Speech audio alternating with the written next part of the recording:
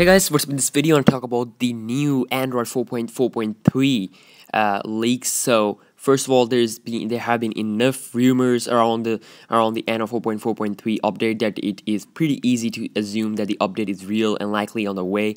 Unfortunately, there is not much information about what to expect from the update. Though of course, given that we're going to get an update from 4.4.2 to 4.4.3. And of course, with that being said, we're not expecting much more than bug fixes, and that seems to be what's on the menu. The version that is popping up now is a bit newer than the last leaked version of the Android. Last time we saw the build number of KTU72B, and now we're seeing a build number KTU8, which is once again being detailed as a code named, so the leak is a bit more believable than the random rumor.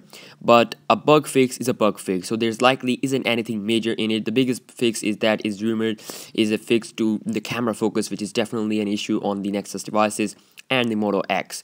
The other reported bug fixes covers issues like data connection dropout, Bluetooth, random reboots, Wi-Fi auto connect, MMS, email exchange, calendar, contacts, and other VPN fixes. And also, we still don't have any idea what to expect from the update, but the way the rumors are starting to come faster, it seems like there isn't too much time left to wait. Of course, the difference between how long Nexus users will have to wait compared to the rest of the ecosystem is always something to consider. Like, we will get the latest update first on the Nexus 5 and as soon as possible.